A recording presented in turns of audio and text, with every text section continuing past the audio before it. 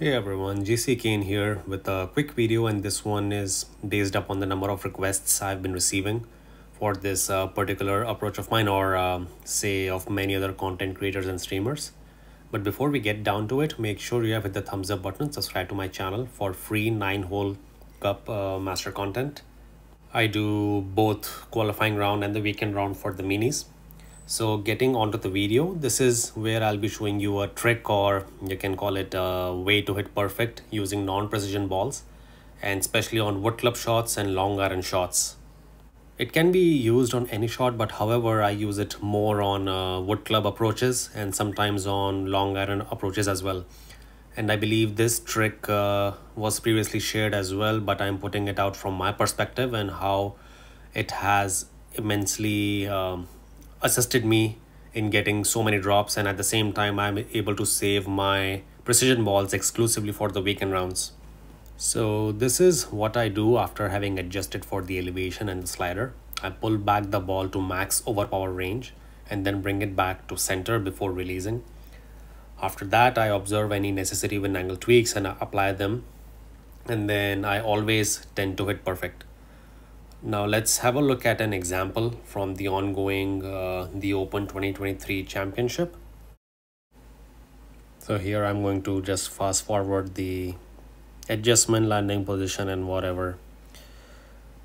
Find my spins, apply spins, set up as per the guide.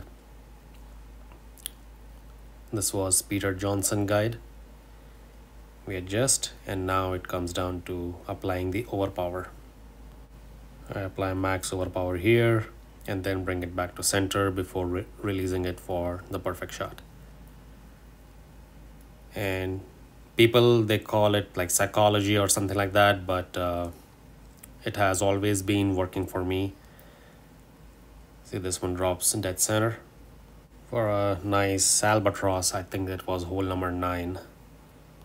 Now, like, one of the possible reasons this works is that we first tend to see the needle moving really fast, and when we go back to full power or say full overpower, the brain focuses on how much slower the needle is than before, if that makes sense. While there are some people who say that it is a psychology or like a mental thing and very imprecise.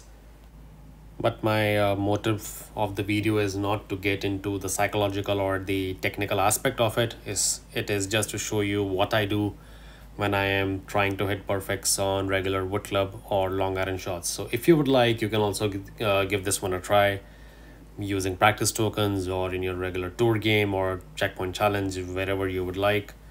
And let me know how the results went for you. I will show you one more clip, and that shot was also played using a P3 non-precision Wind 5 ball, and the wood club this time was sniper.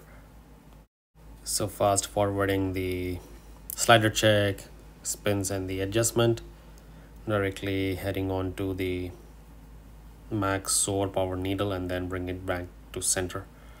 This shot is Tom Macy guide from Boris Banko group.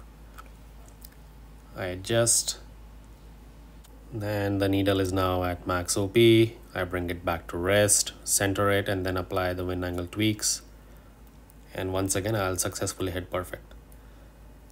This will also nicely drop for an eagle.